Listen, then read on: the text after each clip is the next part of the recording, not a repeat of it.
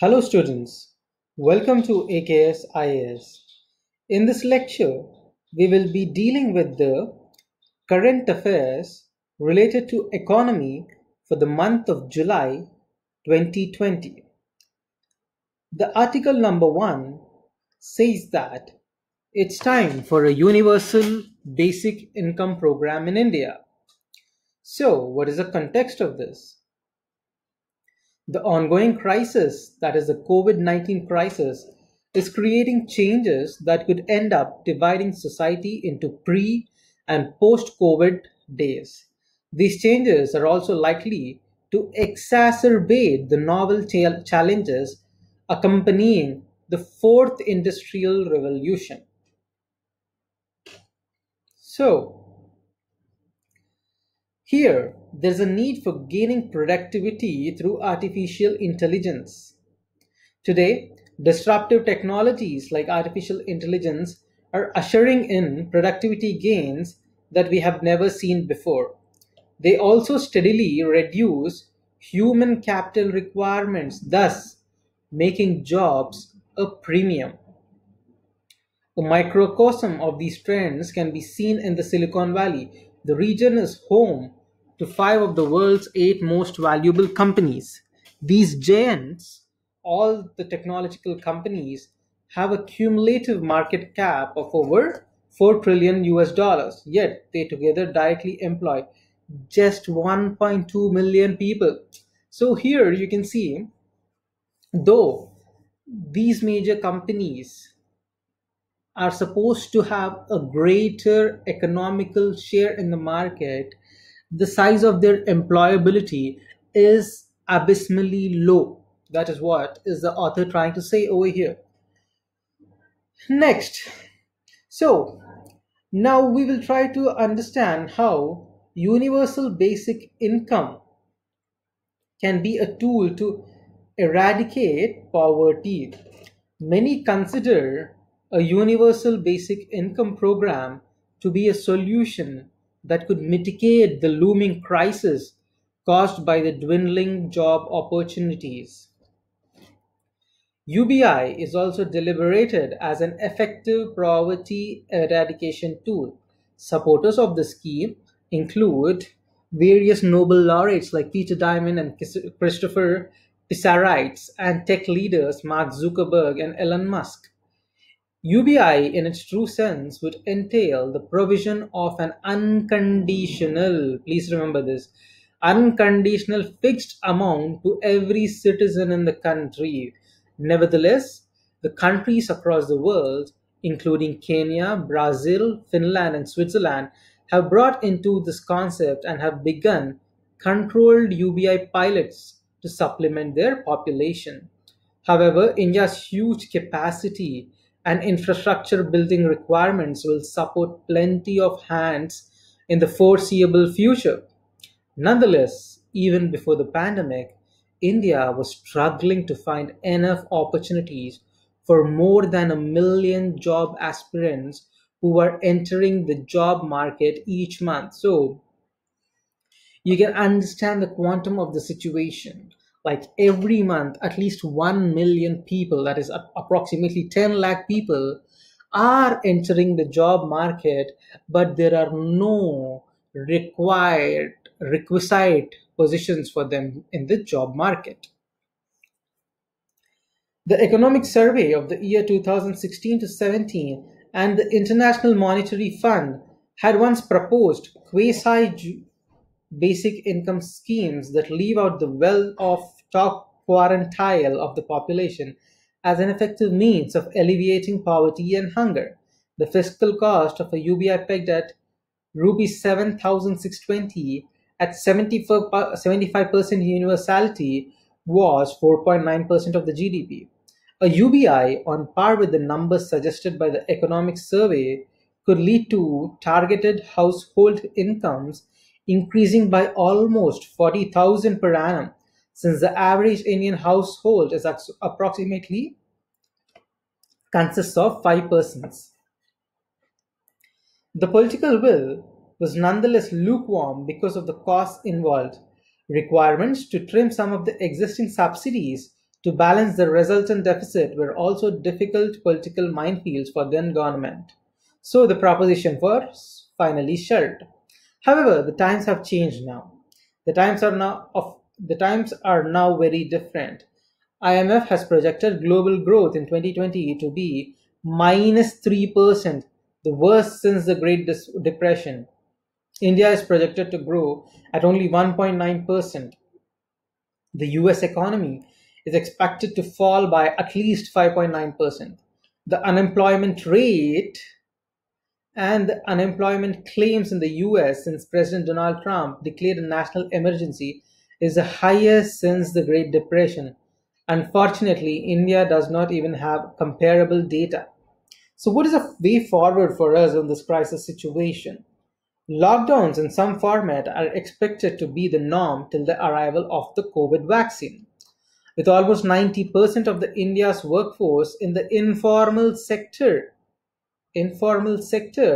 without minimum wages or social security, the micro level circumstances will be worse in India than anywhere else. So, this is the peculiar situation in India where 90% of the workforce is engaged in informal sector. By informal sector, we mean that the characteristics include lack of minimum wages or any kind of social security. The frequent sight of several thousands of migrant work laborers undertaking perilous journeys on foot in the inhuman conditions is a disgraceful blight on India. So, what is the conclusion that the author draws? The author says that one way to ensure their sustenance through these trying times is the introduction of unconditional, regular paychecks at maximum universality, at least till the economy normalizes. If the UBI ever had a time, it is now. Okay, so that is about why universal basic income is a necessity given the present circumstances. The next article that we got to discuss is Cabinet Committee OKs 5,000 sorry Cabinet Committee OKs 50,000 crore rupees infusion for MSMEs. What is the context of this? Several steps have been taken towards facilitating ease of doing business in the MSME sector in order to help in attracting investments and creating more jobs in the sector. The Cabinet Committee on Economic Affairs approved 50,000 crore equity infusion for MSMEs with the aim to help enhance capacity while also encouraging them to get listed. The government will set up 10,000 crore fund which will leverage and will be able to finance equity infusion of about 50,000 crores in small businesses. The move is expected to expand size as well as capacity of MSMEs and will encourage them to get listed on the main board of domestic bourses. Besides, approval was given for a subordinate debt of 20,000 crore rupees to provide equity support to the stressed MSMEs. This is likely to benefit at least 2 lakh MSMEs. The Cabinet Committee on Economic Affairs, which is headed by the Prime Minister of India, also approved the new definition of MSMEs, thereby increasing the investment limit to 50 crore rupees and turnover to 250 crore for medium enterprises. The new definition will not only distinguish between manufacturing and service sector but also lay down certain criteria which are going to cater to the sector specifically. The micro enterprises, the investment limit would be rupees 1 crore and the turnover would be 5 crore. While for small enterprises, the investment limit would be 10 crore and the turnover would be 50 crore. This is the criteria laid down by the government. It has also been decided that the turnover with respect to the exports will not be counted in the limits of the turnover of any category of MSME units, be it micro, small, or medium. So, the next article that we have to discuss is can allow non-profit organizations to list on social stock exchanges. What is the context for this article? A working group consisting of Securities and Exchange Board of India (SEBI) on social stock exchanges has recommended allowing non-profit organizations to directly list on such platforms while allowing certain tax incentives to encourage participation on the platform.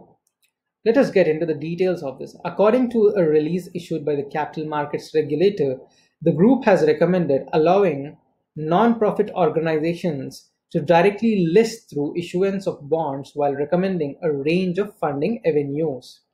The idea of social stock exchange for listing of social enterprise and voluntary organizations was mooted by the finance minister while presenting the Union Budget 2019 to 20. It was announced for social enterprises and voluntary organizations working for social welfare to help them raise capital through debt, equity, and mutual funds. What are the suggestions of this working group? The group has suggested new minimum reporting standard for organizations. Okay, it also suggested that for-profit social enterprises be allowed to list on the platform but with enhanced reporting requirements. It also suggested that the social stock exchanges can be housed within the existing national bourses like the Bombay Stock Exchange and the National Stock Exchange. This will help the SSEs leverage existing infrastructure and client relationships of the exchanges to onboard investors, donors, and social enterprises. So, what is the social stock exchange? A social stock exchange is a platform which allows investors to buy shares in social enterprises vetted by an official exchange.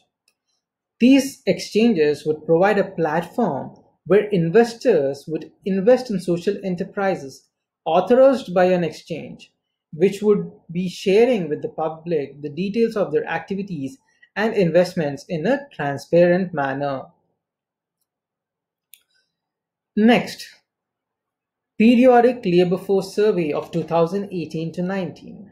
Recently, the National Statistics Office, please remember these kind of facts because these could be important questions in your prelims examination, whereby they could give you a statement stating that the Periodic Labor Force Survey is released by which of the following, and among them, the National Statistics Office could be the right answer. So let us look into the details of this. Unemployment rate. Regarding the unemployment rate in India, according to the Periodic Labor Force Survey, the unemployment rate fell to 5.8% during the year 2018 to 19 from 6.1% during the same period in the year 2017 to 18.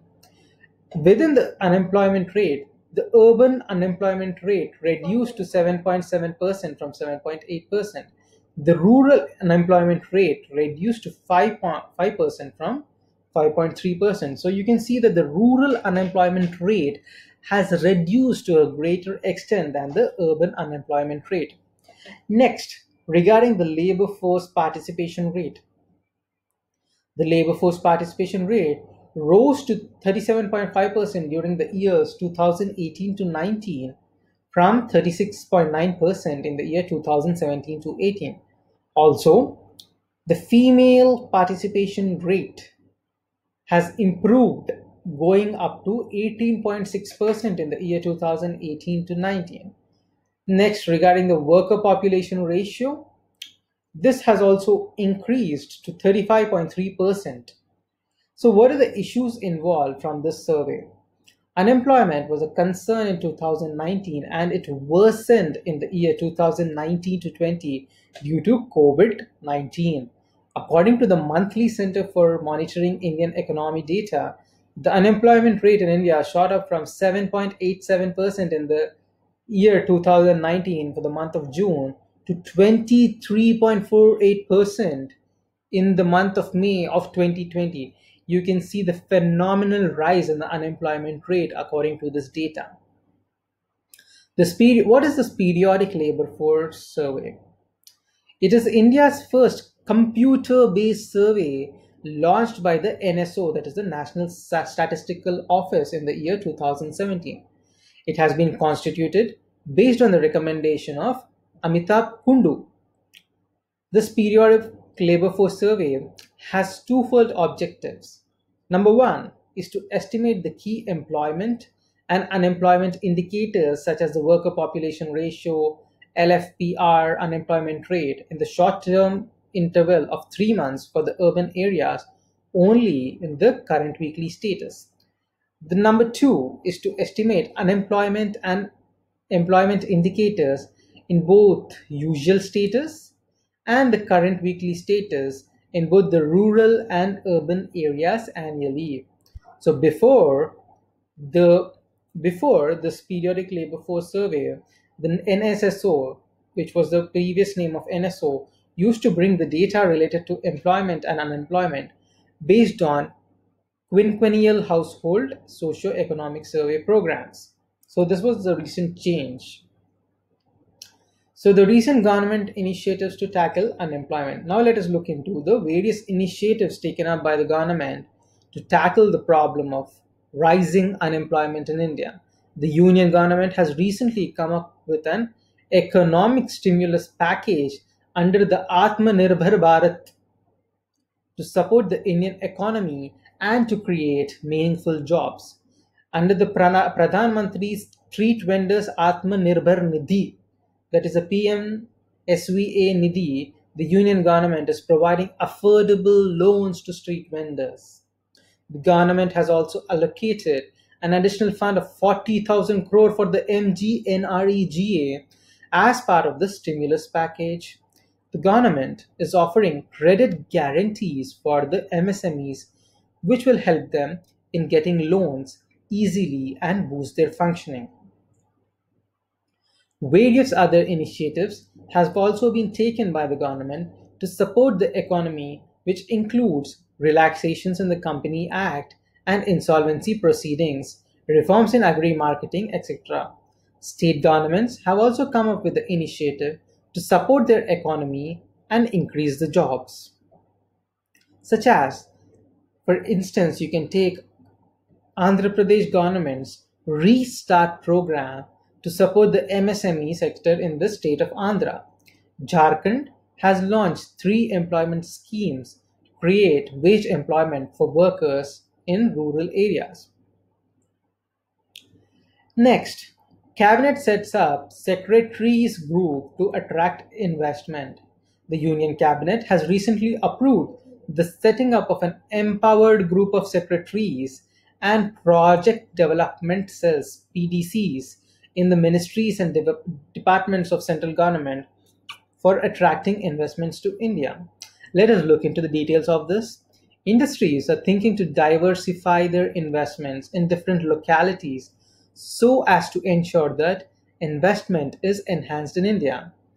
Thus, an EGOS, that is the Empowered Group of Secretaries, has been formed.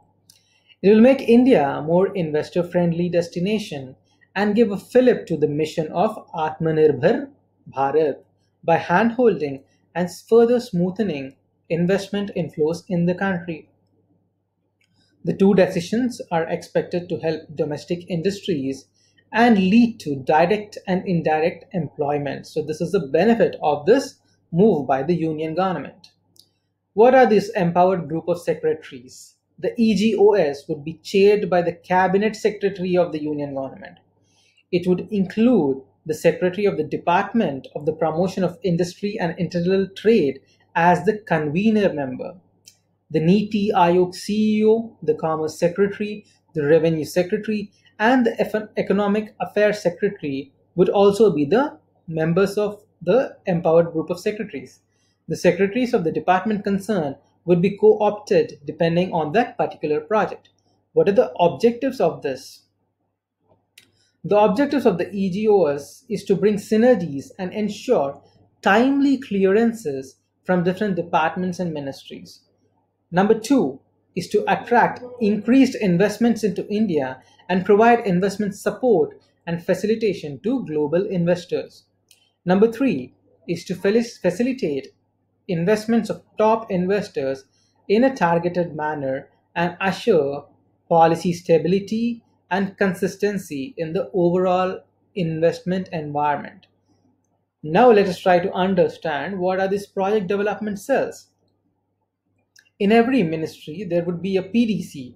This will make India a more investor friendly destination, and there will be handholding of the new industries. The PDC was approved for the development of investable projects in coordination between the central and state governments.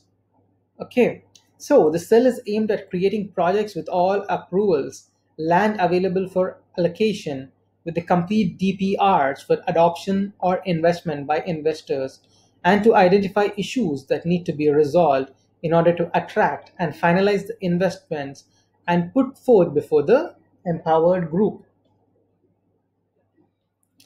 So, the next article is Cabinet Nod for Agri-Marketing Reforms. What is the context of this?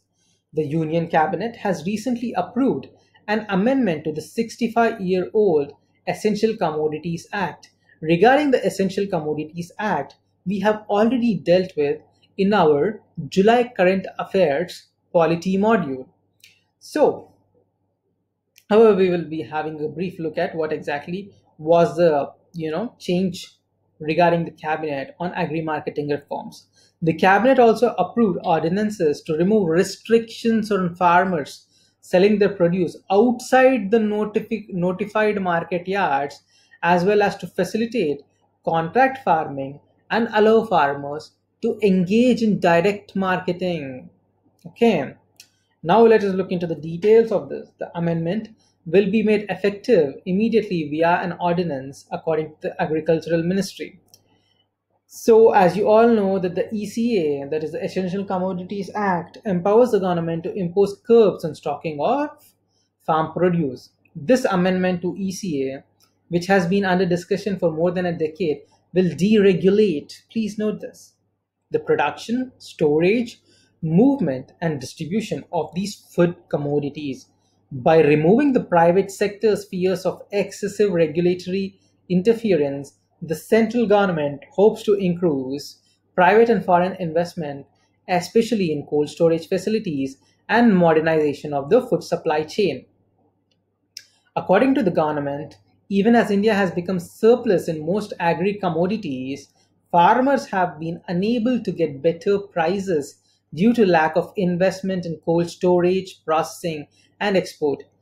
Adequate processing and storage facilities will reduce the wastage, thereby increasing the income for the farmers. Okay, because most of these agro produce are perishable commodities, and if they are properly stored and transported, it will lead to a lot of logistics support to the farmers and reduce the logistics cost. The amendment would remove cereals, pulses, oilseeds, edible oils, onions, potatoes from the list of essential commodities. However, to protect the consumers, the amendment allows regulation during extraordinary circumstances like war, famine, price rise, which is extraordinary in nature, and natural calamities, while providing exemptions for exporters and processors at such times as well. So, even during these exceptional or extraordinary circumstances, exporters and processors are exempted. So, let us look into the details of this Farming Produce Trade and Commerce Promotion and Facilitation Ordinance 2020. It aims to open up agricultural marketing outside the notified mandis for farmers. See, until now, these particular commodities which are notified have to be traded only within the mandis that have been notified by the government. Okay, but now with this ordinance, the farmer is free to sell his produce even outside the notified mandis. So this gives a discretion to the farmer, and it might lead to a better price discovery for their produce. It will help in creating one agriculture market across the country wherein farmers and traders will enjoy freedom of choice of sale and purchase of agricultural produce. It will also allow for hassle-free interstate and intrastate trade in agricultural produce. While both the agriculture and market are state subjects, Okay, please remember this. Under Schedule 7 of the Constitution, agriculture and the marketing of agricultural produce are state subjects. The center is counting on the fact that the trade and commerce and foodstuff is part of the concurrent list to push through this ordinance. Industry sources suggest that 60% of the agricultural trade has already taken place outside the mandis presently through unregulated sales. By legalizing and facilitating such sales, the center hopes that farmers will benefit rather than the middlemen. It is believed that allowing the farmer more choices will raise his income and reduce the wastage and also improve the quality of the produce. Not all the states have been on board with these reforms, especially as the state governments will not be allowed to levy fees on these sales. Next, this Farmers Empowerment and Protection Agreement on Price Assurance and Farm Services Ordinance 2020. What are the details of this? Recently, this ordinance was passed so as to facilitate contract farming where a private buyer contracts to purchase a crop at a certain price at the beginning of a season. The ordinance empowers farmers to engage with processors, aggregators, wholesalers, large retailers, and also exporters. This would facilitate transferring the risk of market unpredictability from the farmer to the corporate sponsor. Why? Because before the beginning of the season itself, as we saw in the first point, the farmer will enter into a purchase contract or contract with a private buyer. It would help attract private investments to the farm sector. However, farmers groups have expressed concern that corporates will benefit more than small farmers from such direct marketing measures. Next, border adjustment tax. Recently, a Niti Aayog member has favored imposing a border adjustment tax on imports to provide a level playing field to domestic industries. This suggestion comes in the backdrop of US China trade tensions, which are expected to rise even further post the COVID-19 situation. The border adjustment tax is a duty that is to be imposed on imported goods in addition to the customs levy that gets charged at the port of entry. BAT is a fiscal measure that imposes a charge on goods or services in accordance with the destination principle of taxation. Under this principle, a government taxes products based on the location of their sale to the final consumer rather than on the location of their production or origin.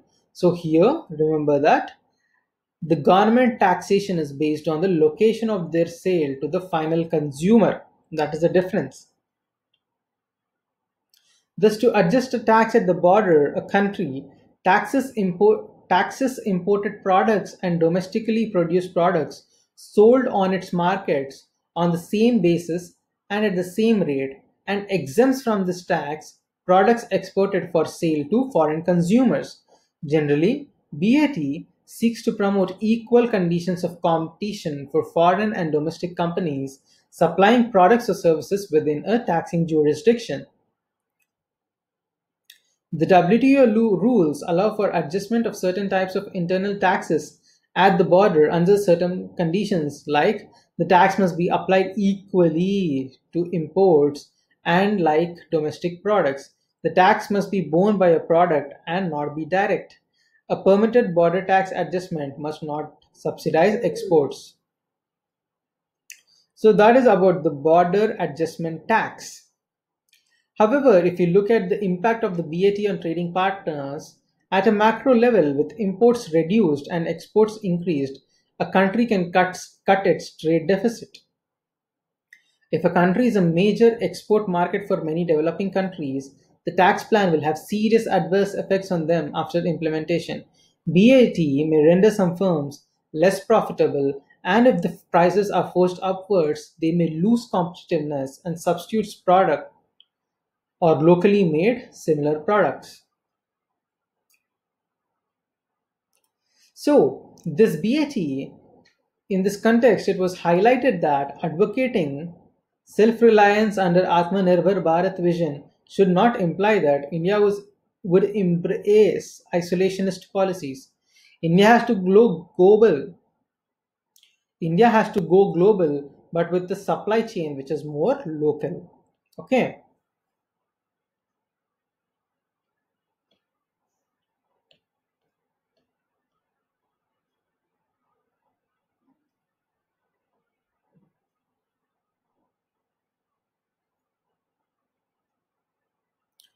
Next, the government banks dispersed 16,000 crore rupees to MSMEs.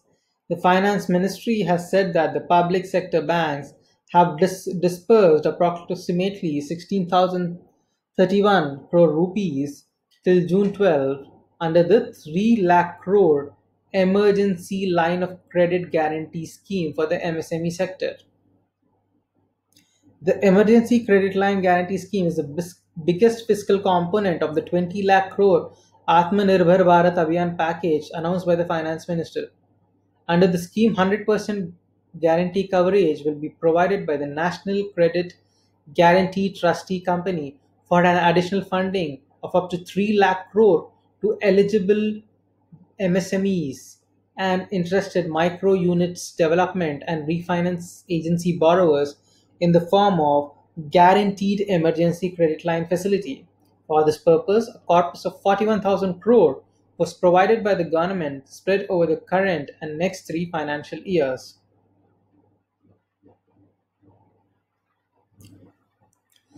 Next, World Investment Report UNCTAD. Recently, the United Nations Conference on Trade and Development released the World Investment Report. Please remember these kind of facts for your prelims examination. The World Investment Report is released by UNCTAD. That is the United Nations Conference on Trade and Development. It was established in the year 1964 to promote development-friendly integration and developing countries into the world economy. So it tries to promote the integration of the world economy.